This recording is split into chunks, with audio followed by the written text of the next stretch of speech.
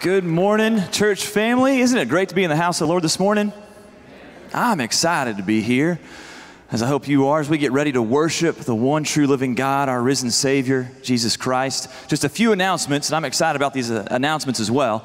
So the first thing I want to share with you is the result of our mission offering, our emphasis last Sunday. And this gets me pumped just to see the giving and how cheerfully, and I hope y'all get excited and behind this as well. But last Sunday, the total amount that was given was $52,832. Praise God. Praise God for that. And if you weren't here last Sunday, or maybe you forgot, we still have these little red envelopes in the chair backs in front of you. You can still give towards that. And so this number, again, remember what it's going towards as we send out and we give to those that are on mission, local ministries, those across the state, and even to the ends of the earth. And so please continue to give in that way as the Lord leads you. Also, there will be an interest meeting for the Guatemala mission trip following service this morning in the gym right through the fellowship hall. And again, this is an interest meeting, so please, if it's not like you're committing today, this is where you're just going to hear information about the trip, what to expect, and how the Lord is working in that community where we would be going to serve. And so I would encourage you, even if this is something that would be brand new to you, go and at least hear about what God is doing in Guatemala. And then also tonight, or not tonight, this afternoon from 4 to 5:30, we have The Nest. And so if you're not familiar with The Nest, it is a gathering of moms of all ages for the purpose of prayer, community, and encouragement for Christ-centered motherhood. And so what a great opportunity to gather together, to pray for one another, to grow closer in your walk with the Lord, and build even in Christian and fellowship and community with moms. And so that is from 4 to 5:30 in the fellowship hall this afternoon. And then we also have a golf scramble coming up on April 2nd. If you love Jesus, if you love people, you may not even love golf, but this is a great way where you can connect with neighbors, coworkers, invite them. If they love the game of golf, you can be the caddy, the cart driver, anything, but to invite them to come and be a part. That way you can build gospel-centered relationships with them. And again, that's April 2nd. You can sign up at the Connect desk. You can sign up online as well. And then also next Sunday, put this in your calendar if it's not there already, daylight savings. All right, I know some of us are going to be disappointed. We're springing forward, all right? So make sure if you have a smartphone, hopefully it stays smart and adjusts for you. But if not, set those alarms so that you can be here on time for life group and for worship. And then if you're here today with us, maybe it's your first time, your 5th, your 10th, but we want to get to know you. And you see this green card in the seat back in front of you. It's what we call our Connect card. You can fill this out and take it to our Connect desk, and we've got a gift there for you. But we want to get to know you, how we can serve you, minister to you. And if filling out a card is not your thing, or you're watching with us at home, you can text the word STEPS to 484848. Just another way for us to get to know you more and to minister and love on you. And so we're grateful to be here in the house of the Lord. Let me pray for us as we continue in worship. Lord, thank you for this morning. Thank you for putting breath in our lungs. Lord, bringing us here. God, giving us the opportunity to worship you. Lord, may we make this time all about you, God, because you are worthy of all of our praise. And so, Lord, as we lift you up in song, as we receive your word, Lord, may we be challenged and encouraged. And as we leave this place, Lord, may we live differently this week because of you and for you. I pray all of this in Christ's name. Amen.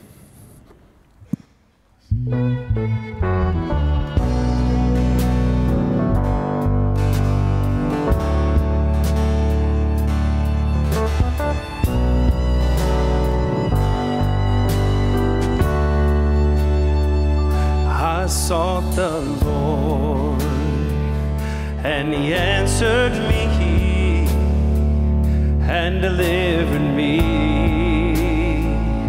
from every fear. Those who look on Him are radiant, they'll never be the same, they'll never be the same.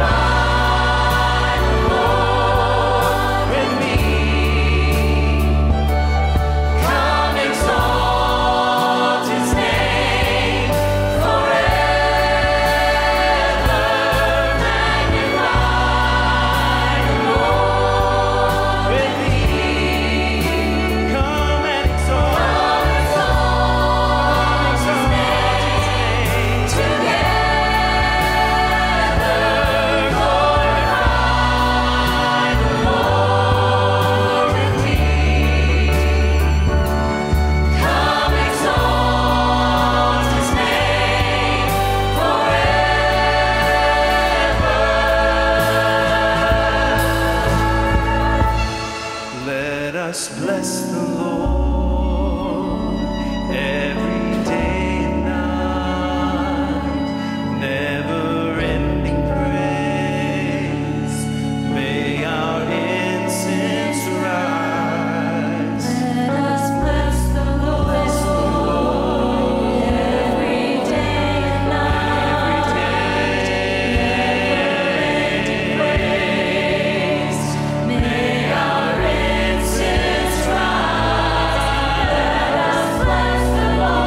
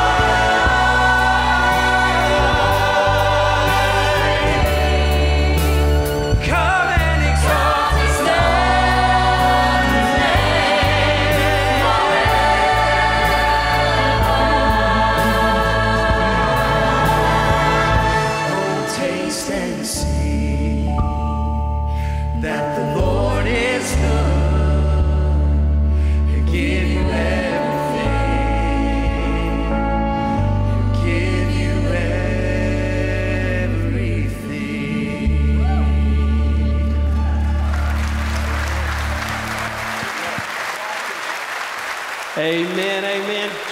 Church, that's our prayer this morning, that we would come together and magnify the name of the Lord. We would glorify the name of the Lord. I also want to say it is a great pleasure to sing with my father-in-law this morning. That's Olivia's dad, Mike Morton. But church, let's stand to our feet and let's lift high the name of Jesus. That's what Psalm 34 says. Come and exalt his name together. Glorify and magnify his name. Lift your voices, church. It's time to worship the King of Kings and the Lord of Lords. Every praise is to our God. Every praise is to our God. Every word of worship with one accord. Oh, every praise is to our God. Sing hallelujah to our God.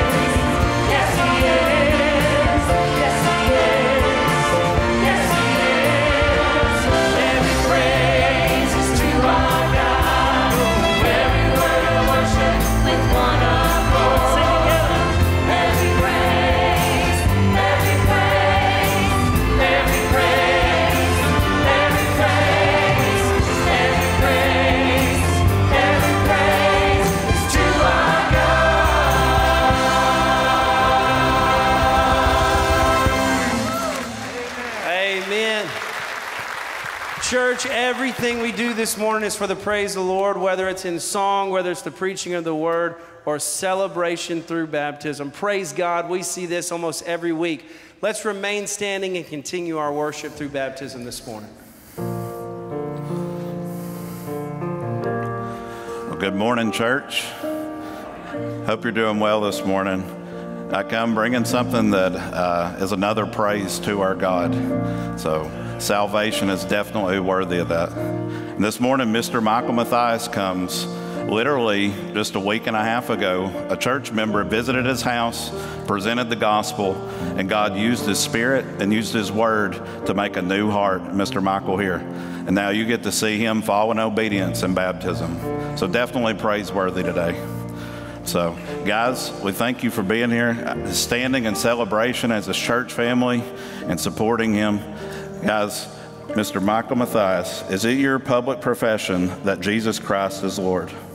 Awesome. Well, based off your profession, buddy, I baptize you, my brother, in the name of the Father, the Son, and the Holy Spirit.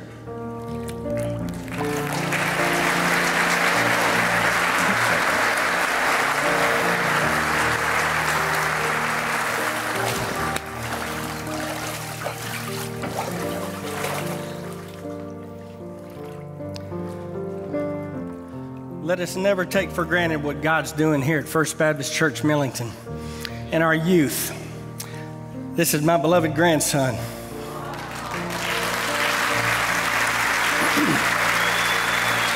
This is Joshua Sherman, who was saved last Saturday in D now.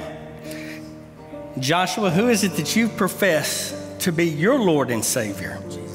Amen. Well, based upon that profession of faith, I baptize you, my dear brother and grandson, in the name of the Father, Son, and Holy Spirit. I love you.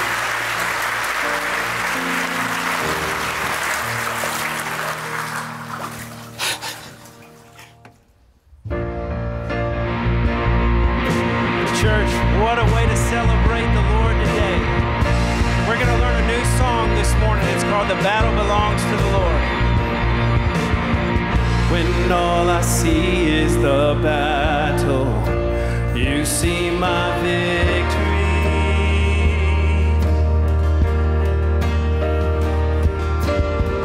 When all I see is a mountain, you see a mountain move. David, I walk through the shadow, your love surrounds me.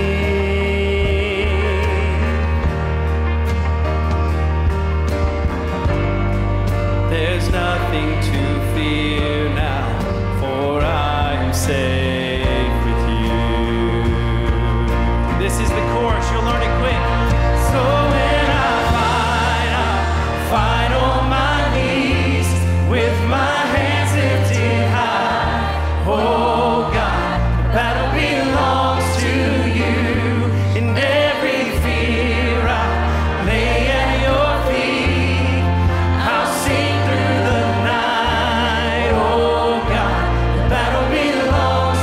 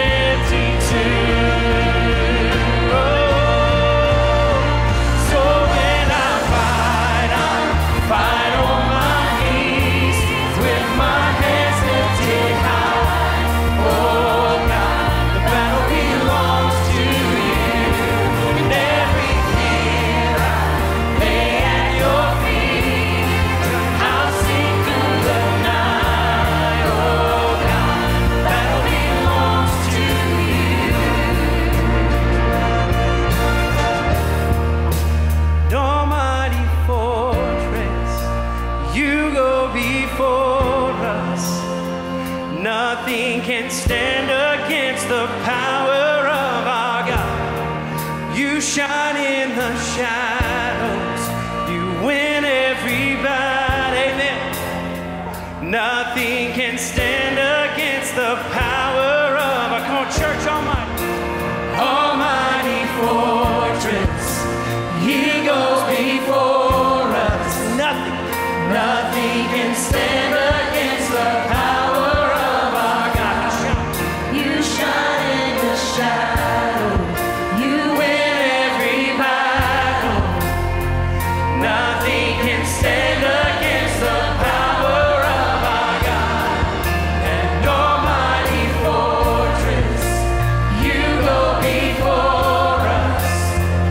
Nothing can stand against the power of our God. You shine in the shadows.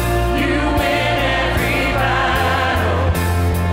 Nothing can stand against the power of our God.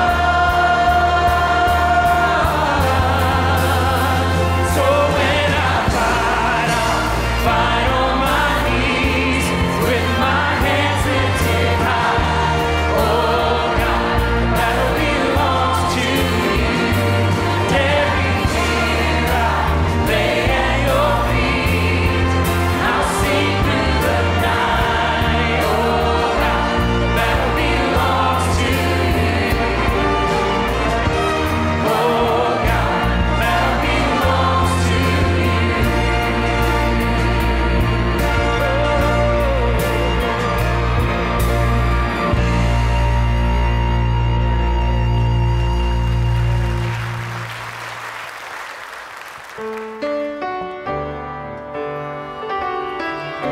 We can sing that last song with confidence because Jesus has made a way to the foot of the throne.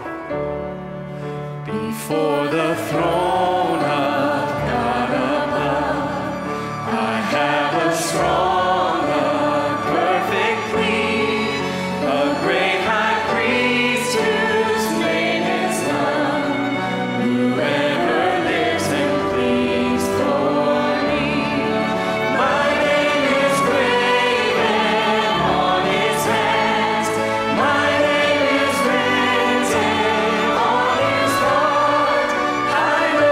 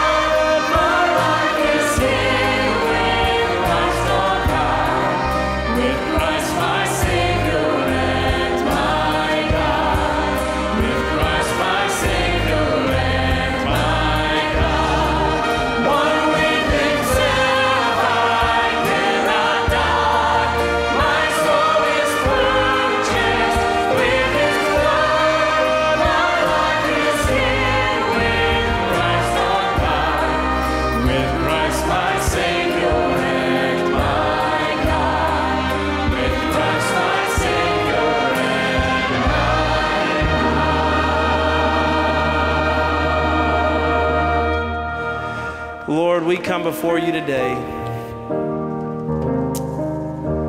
and we thank you that you have made a way for us.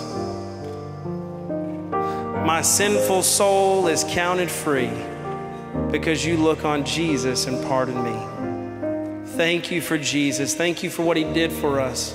Lord, and I'm always amazed that he knew what he had to do long before he did it, and he did it anyways.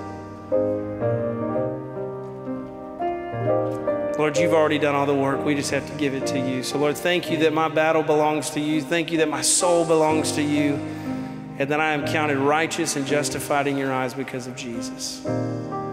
Please be with us now as we continue to worship, empower, and protect our pastor as he rightly divides the word of truth and preaches your word. Lord, we love you. We praise you. And it's in the name of Jesus we pray. Amen. Thank you, church.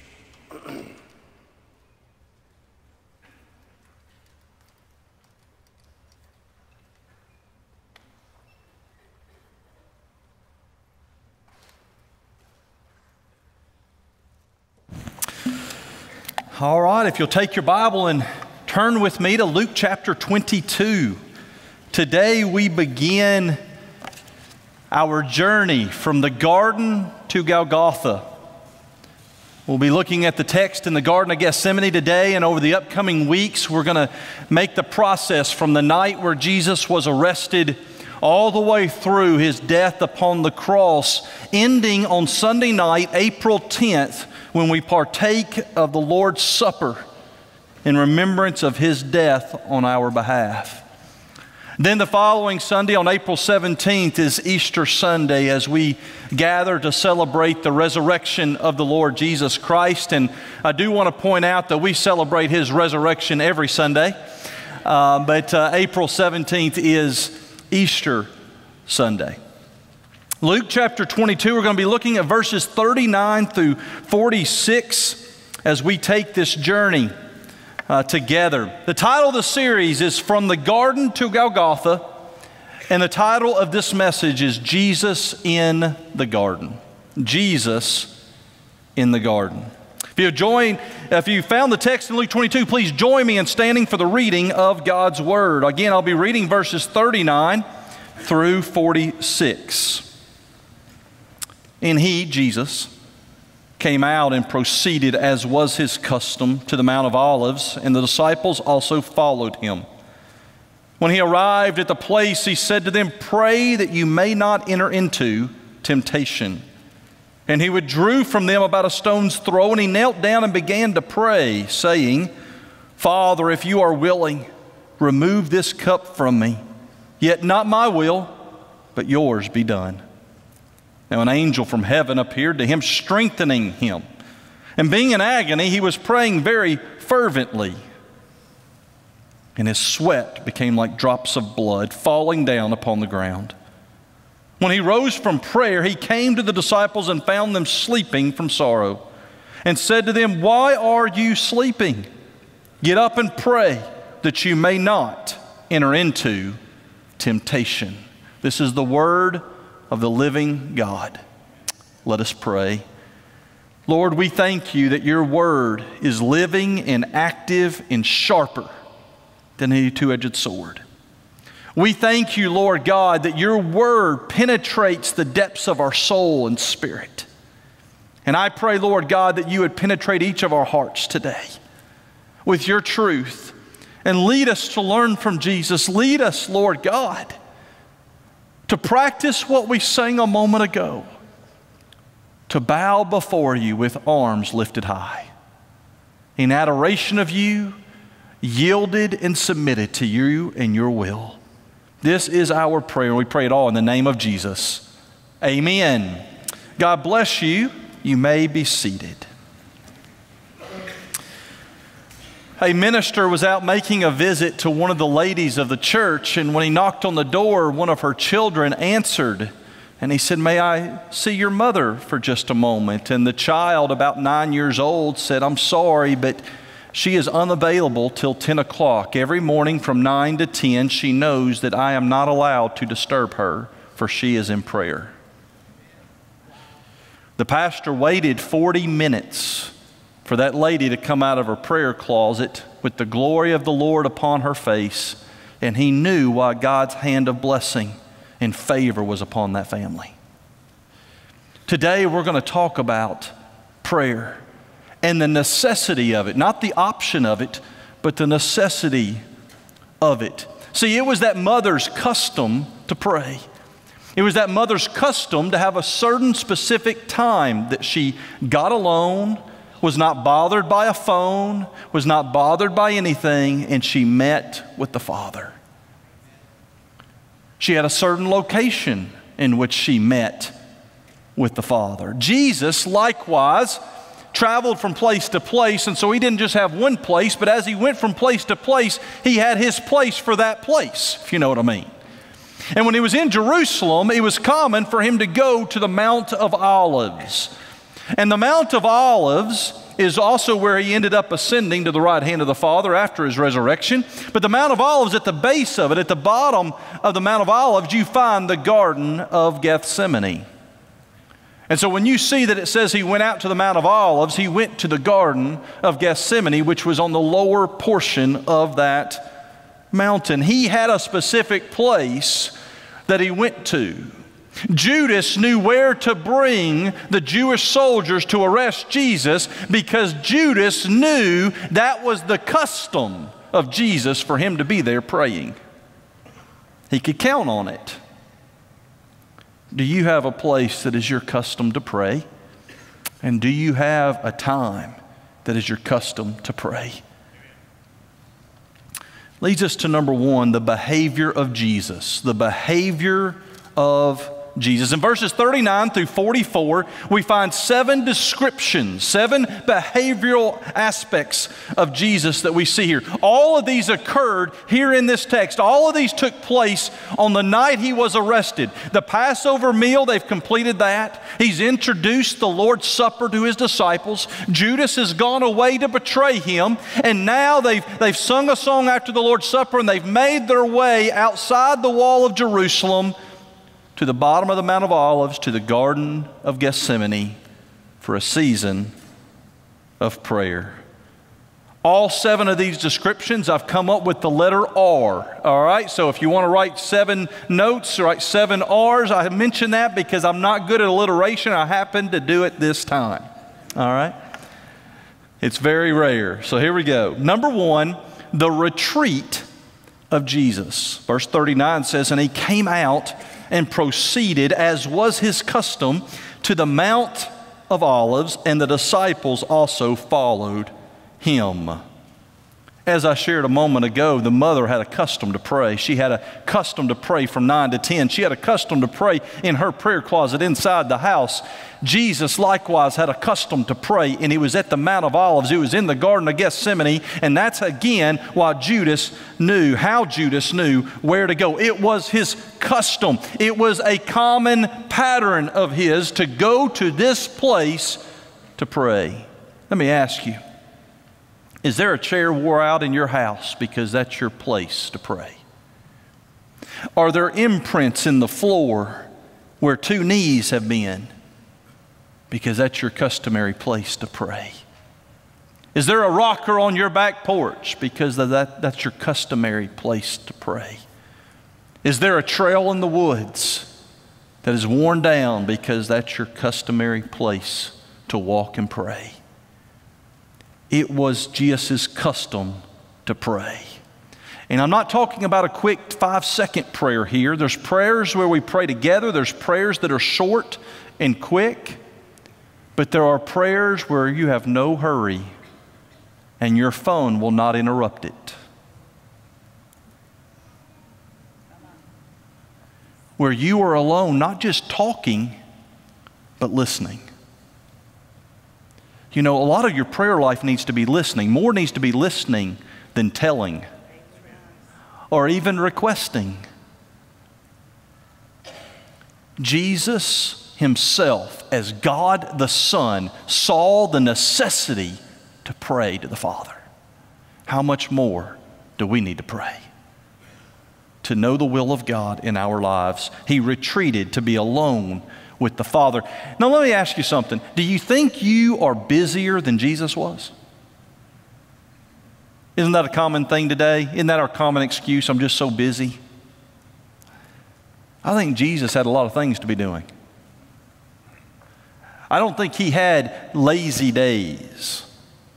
There were always people wanting him to heal them, wanting him to go to this house and heal a relative, to raise the dead, to feed the hungry, to give sight to the blind. And here he is in Jerusalem, and he knows his time has come. Tomorrow morning, he's going to be on the cross. It is the night before he is crucified. And what does he make time to do? Pray. It wasn't optional. It was a necessity to him. Second, the recommendation of Jesus. Verse 40, when he arrived at the place, he said to them, pray that you may not enter into temptation.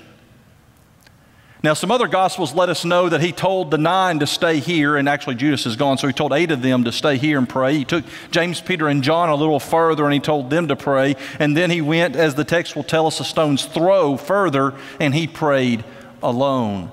So here he takes them into the Mount of Olives, and when they arrived at the Garden of Gethsemane there at the Mount of Olives, he said to them, pray.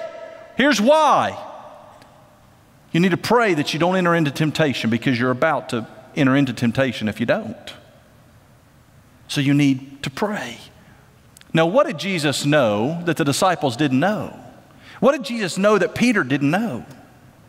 Peter, just a little earlier, that same day, said, I will go to prison and even to death with you, Jesus. And Jesus says, by this time tomorrow, a rooster's going to crow. You're going to deny me 3 times, and then a rooster's going to crow. And Peter's like, no, not me. Jesus knew the time was coming when that temptation would come, that testing would come, and Peter's going to fail it if he doesn't pray. And we know that he doesn't pray, and he goes on to fail. Now, what did the other disciples do when Judas brings the soldiers? What do? We don't hear anything more about them. Peter follows Jesus at a distance, and it doesn't mention the others. Now, since the scripture doesn't say much, I can only speculate. So this isn't law, okay? I could be wrong, but I think they left in fear. I think they ran because they were not prepared to see Jesus actually arrested and beaten in front of them. And so they scattered. They weren't ready for the temptation that was coming. They weren't ready to stand true to the Lord Jesus when it was coming, because they didn't pray. Jesus recommended to them that they pray. You know, I can't stand before you and say, you know what, I missed out on this blessing. I missed out on knowing God's will here because I didn't pray. I can't tell you the examples typically of that because I didn't pray to know what I missed out on. If I failed to pray, I can't just sit here and tell you what I missed out on, but God knows good and well what I missed out on. And when you fail to set aside time to pray, you're missing out on the answers God has for you. You could be here today saying, I have asked everyone to pray for me. I'm going through this situation. I pray, for 30 seconds here, 30 seconds there, all throughout the day. I've been waiting for God to answer. He's just not giving me any direction. You know what? He's waiting for you to get alone with him for 30 minutes and be still and know that he's God and he might tell you. But you've been too busy for that. You'll fit the 30-second prayer in there, but you don't have time to meet with him. You don't have time to listen. And therefore, you don't know the answer. And therefore, you go to others. Let me tell you, the greatest counselor in all the world is the Lord. Anyone that wants me to help them, I'll help you. I'll pray for you, and I'll give you the best counsel I know how. But my counsel is not impeccable. His is. Don't go to others looking for answers when God's willing to give the answer. You just won't give the time in order to learn the answer. Prayer is not a last resort. It is your number one weapon. I don't promote many movies, but the movie War Room preaches this all throughout it. Enter into battle through prayer. That is your weapon. Jesus is recommending that they pray, that they not enter into temptation. Number 3, the retirement of Jesus. Verse 41, and he withdrew from them about a stone's throw. So now the disciples and James, Peter, and John are there, and Jesus walks over to the other side of our platform here, and there's trees around. It's the Garden of Gethsemane, and he kneels down to pray alone. They're not far off, but he's alone. So he can spend time in prayer and not be interrupted. Now verse 41, and he knelt down and began to pray. The next to last song we just sang talked about going on my knees and lifting my hands. And we belted that out in worship to our Lord. You might say, I can't get on my knees. If you physically can't, then do so spiritually. But if you physically can, do so. There is something accomplished when we humble ourselves. Now, you can still be pridful in this position, but you're less likely to be. You can still be prideful in this position, but you're less likely to be. Are y'all with me? Your posture helps the environment and helps you to focus and helps you realize that when you're praying, you're not just having a conversation. Yes, Jesus is our friend that walks with us along life's narrow way. But when we're in prayer, we need to realize we're talking to one that's not equal. He is superior. He is the one that knows everything. He is the one that has a will for our lives. And we are to submit to His will. Not my will, but yours be done on earth as it is in heaven. So here Jesus retires, and when he retires, what does he do? He falls down on his knees before the Father to say the following words, which are basically, he's not going to offer his request, but then he's going to say, but your will be done. He's in a posture of submission and humility, and he's then going to speak words of humility and submission.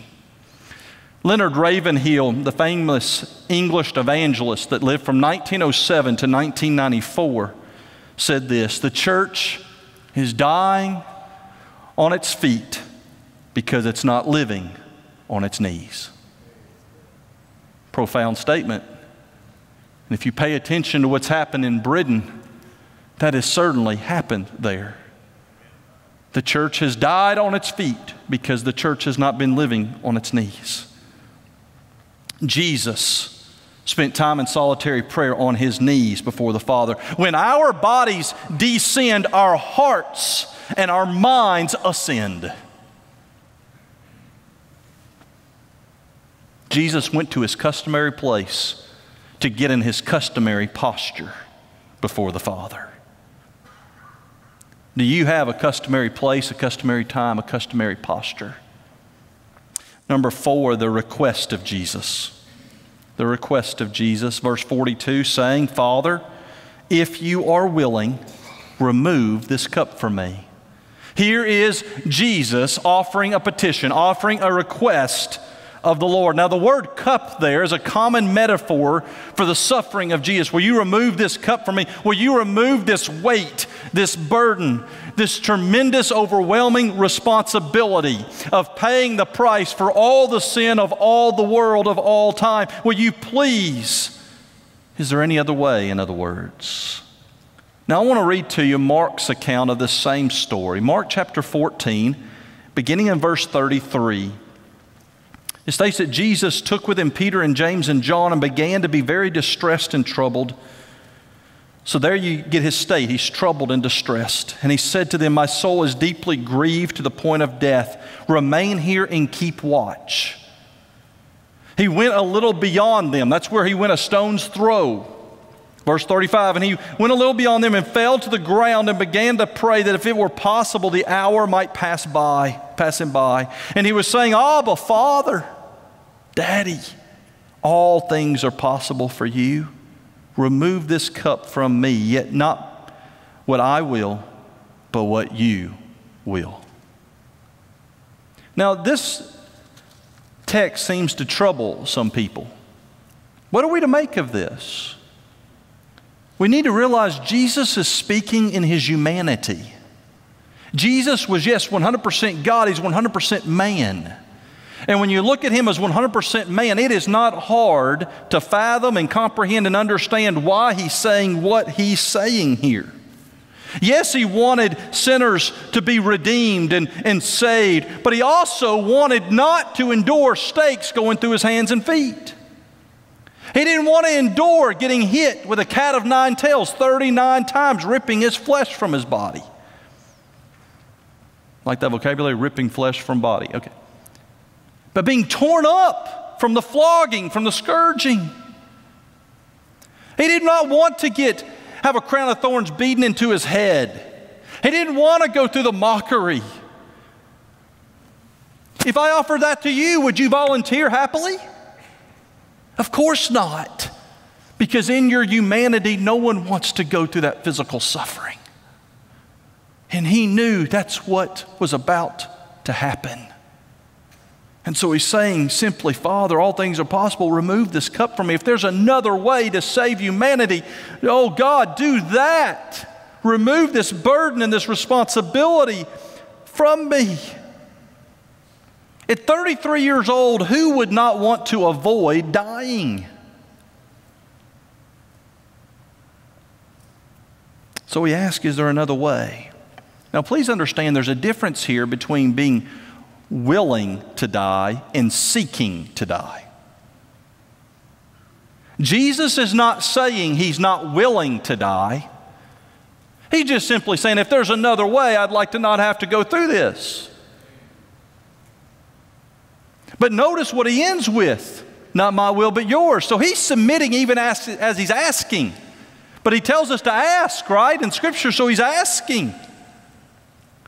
He was willing to die, not seeking to die. David, King David, before he was king, when Saul was king, David would go out and fight battle after battle after battle. Why? Not because he was seeking to be in harm's way, but he was seeking to please the king that gave him the orders to go.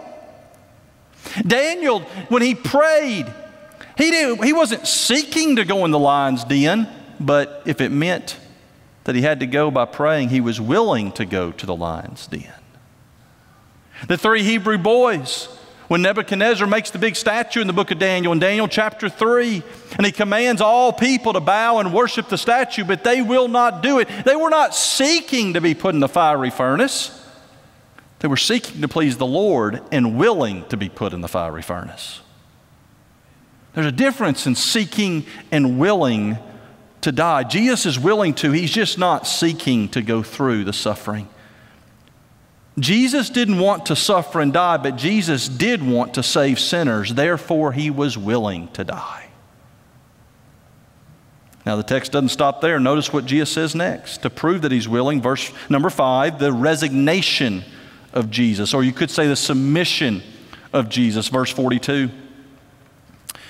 Saying, Father, if you are willing, remove this cup from me, yet not my will, but yours be done. Yes, Jesus had his desire, but ultimately, whatever you say, Father, I will do. Your will be done on earth as it is in heaven. I want you to stop and meditate upon that for a moment. Jesus had his desire, but Jesus was more concerned with the will of the Father than satisfying his own desire. What in your life are you more concerned with satisfying your desire than the will of the Father? There was nothing in Jesus' life. Serious moment. We need to live this. We need to practice this right here.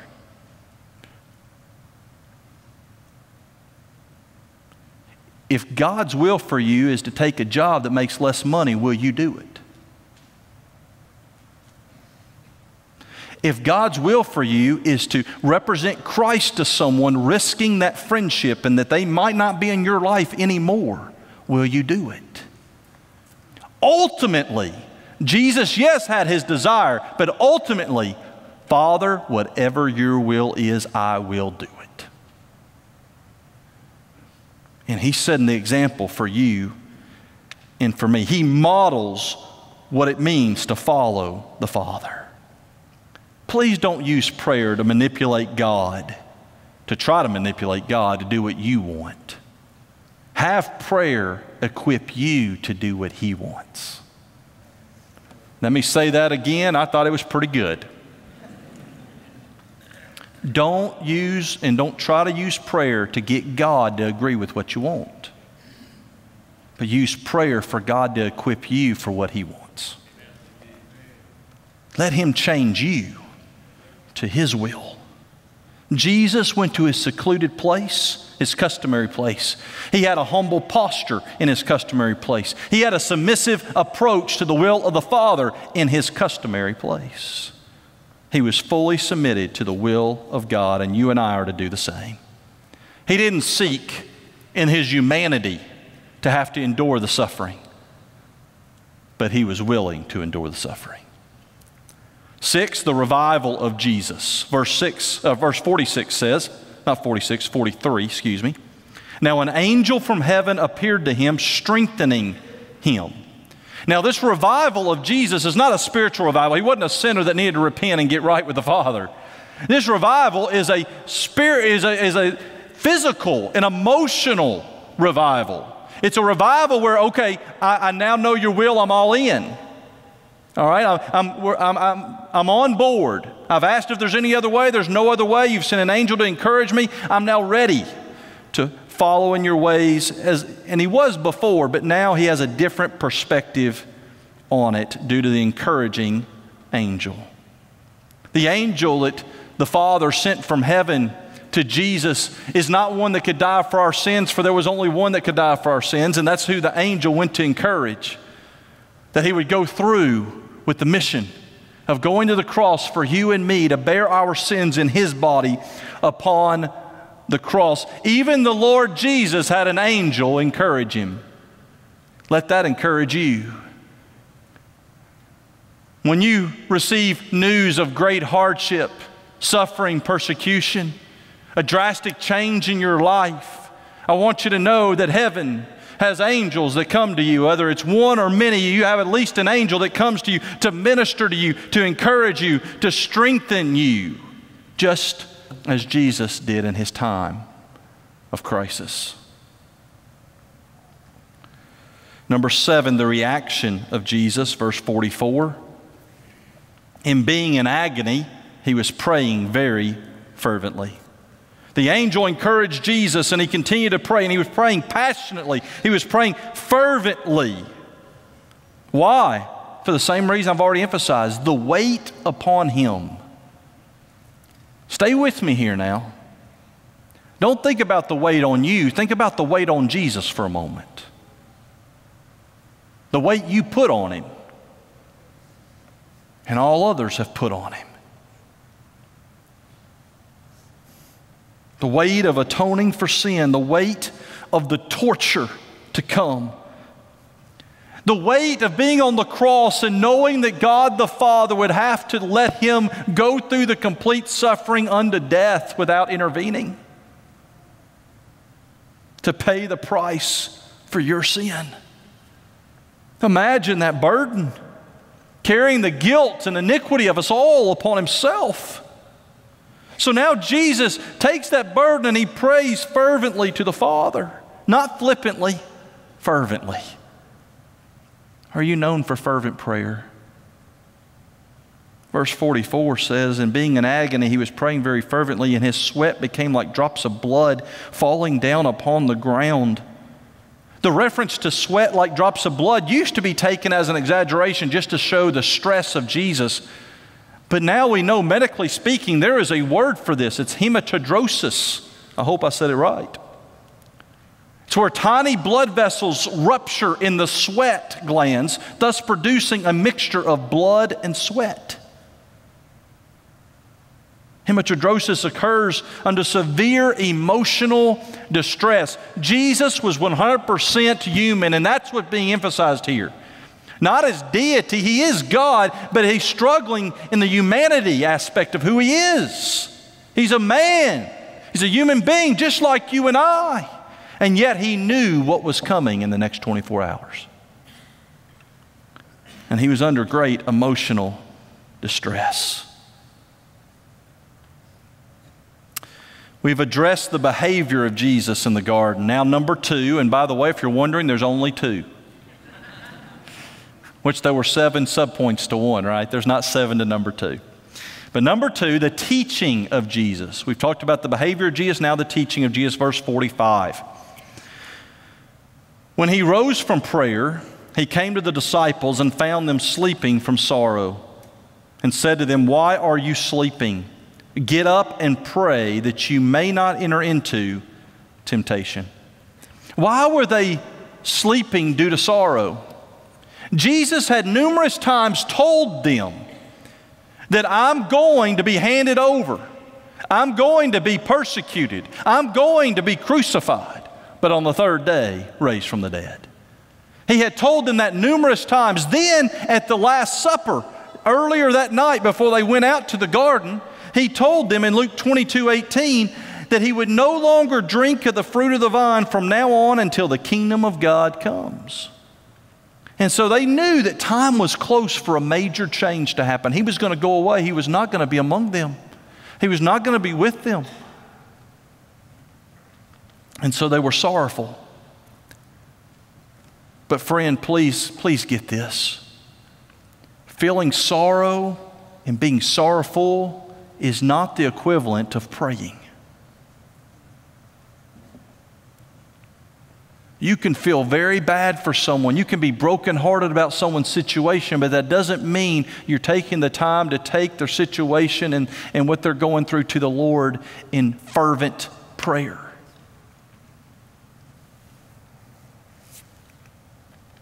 The disciples were sorrowful, but they weren't praying, they were sleeping.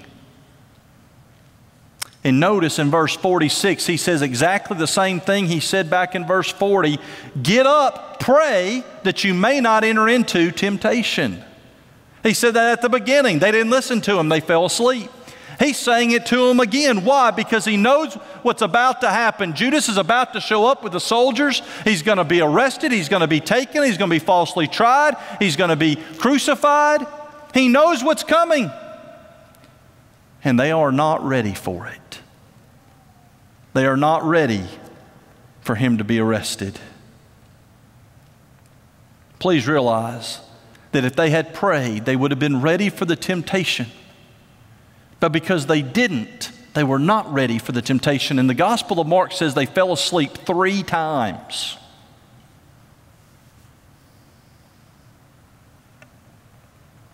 They were sorrowful. They weren't prayerful. Be a person of prayer. If you got to go without sleep, go without sleep. Don't go without prayer. They were not ready for what was coming. You know, God through prayer answers our prayers. God through prayer addresses challenges in our lives, and He shows us the way. He tells us and gives us direction about what to say, what to do, what not to do. We have to spend time in prayer to know that. He directs our paths. There was an airplane pilot flying a small plane, and he was, say 400 or 500 feet above ground, and there was a 2-lane curvy road below him. And there was this 18-wheeler truck, all right, 18-wheel truck. And a car behind was always trying to pass, but every time the car tried to pass, it would be a curve or another vehicle was coming. And this went on for a little bit of time. I mean, the pilot picked up on it way ahead of them, and because the plane was going a little faster than the automobiles, but still he was able to watch this happen multiple times. And he thought to himself, I wish I could go down there to the driver and tell him when it's clear to pass. Even on a curve, I could tell him it's clear to pass, no vehicle's coming. Do you realize that's exactly how God is to us in prayer? He's ready to tell us when it's okay to pass. But we're not listening. Because we've got to run errands. We've got to do this, we've got to do that. That we don't give Him time to tell us in prayer. Let God be the pilot. Let Him direct your path. Let Him reveal to you what you don't know. You say, well, Pastor, I don't pray very much, but I don't know what I missed out on. I know you don't, because you didn't pray very much. You see, we don't know all that we're missing. But if you want the favor of God upon your life, be close with Him, know His voice, and listen and obey. Allow Him to speak into your life. Proverbs 3 says, in all your ways acknowledge Him, and He will direct your paths. Let Him be the guide in your life. That night, and we'll get to it in the next text, God willing, next Sunday, Judas shows up to betray Jesus with a kiss with the Jewish soldiers. Peter takes out a sword and cuts off the ear of Malchus, one of the soldiers. And Jesus has to say, stop, no more of this. And he goes over to Malchus, puts his hand over his ear and heals him. Why did Peter respond that way? Because he didn't pray. Peter thought, hey, I'm going to go to prison or even to death with you. I'll show you. And he took out the sword to prove to Jesus. But it was exactly what Jesus didn't want him to do. He thought he was doing right. He thought he was honoring Jesus. You think you can be doing right. You think you may be honoring Jesus, but you haven't prayed to know. Are y'all with me?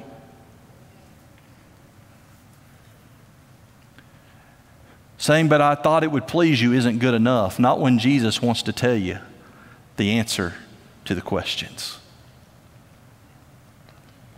Jesus can see down the road what you can't see. He knew they would fall into temptation, so He told them to pray, and they still didn't do so. Let me tell you, Jesus is telling me and He's telling you, pray that you do not enter into temptation. Because if you don't pray, you will. Stephen Olford said this, pray when you feel like it. Pray when you don't feel like it. And pray until you do feel like it. I think that means pray all the time. You know, get alone. Oh, I'm tired. I'm achy. I got so much to do. Get alone when you don't feel like it with the Lord. And pray until you're glad you're there. Listening to the Lord speak into your life. Jesus was encouraged by the angel. Jesus was given direction from this, because we know He goes on to the cross, does He not? He goes on to endure the suffering so that we would not be left in eternity of hell, but we could be saved and rescued from our sin and forgiven of our sin and made new. And so I ask you today, have you received the grace of God? He went on to the cross. He took your sin to the cross. He bore it in His body upon the cross. He paid your debt. He paid for your guilt so that you don't have to bear it today, but you can be forgiven. You can be made new. You can be set free. Do you know Jesus? Do you know Jesus? If you'll bow your heads and close your eyes, please.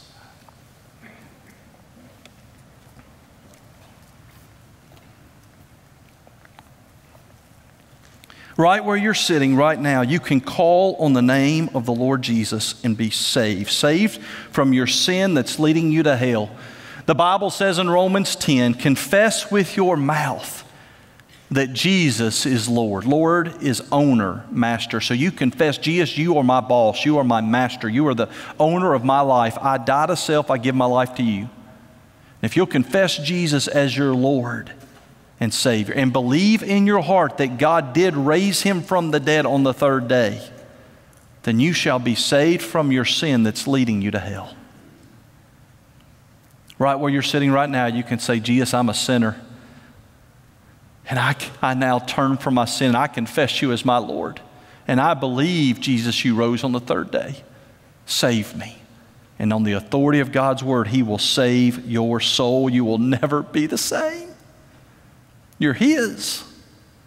In a moment, we're going to stand and sing. I encourage you to step out and come share with a pastor that you just called on the name of the Lord, that you just placed your trust in Him, and you are now a child of God. For some of you, you may be saying, I want to do that, but I still have questions. I don't understand. I I don't fully get it. Can God really save me? Would you step out and come when we stand and sing in just a moment? Share that with a pastor. We want to counsel you. We want to encourage you. We want to pray with you. We want to help you.